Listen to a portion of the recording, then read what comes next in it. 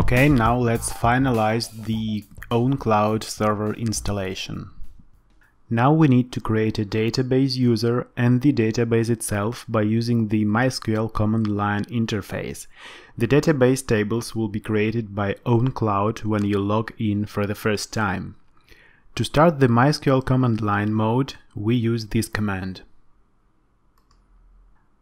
Then a MySQL prompt will appear, and now we enter following lines and confirm them with the Enter key.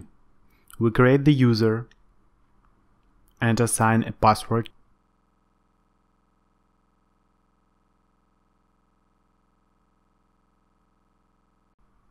We create the database if it not exists. Then we grant all privileges on ownCloud database to the username we've created.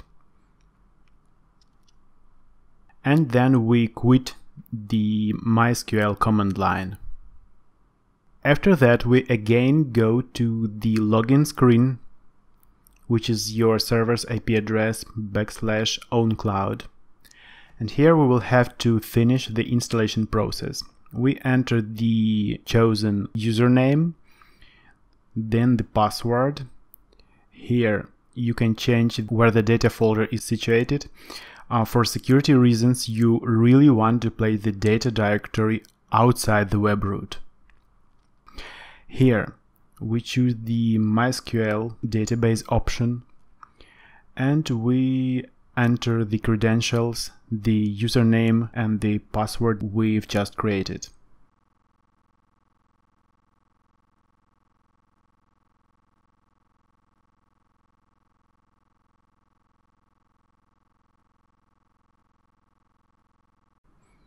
For host, you choose localhost, and we click Finish Setup.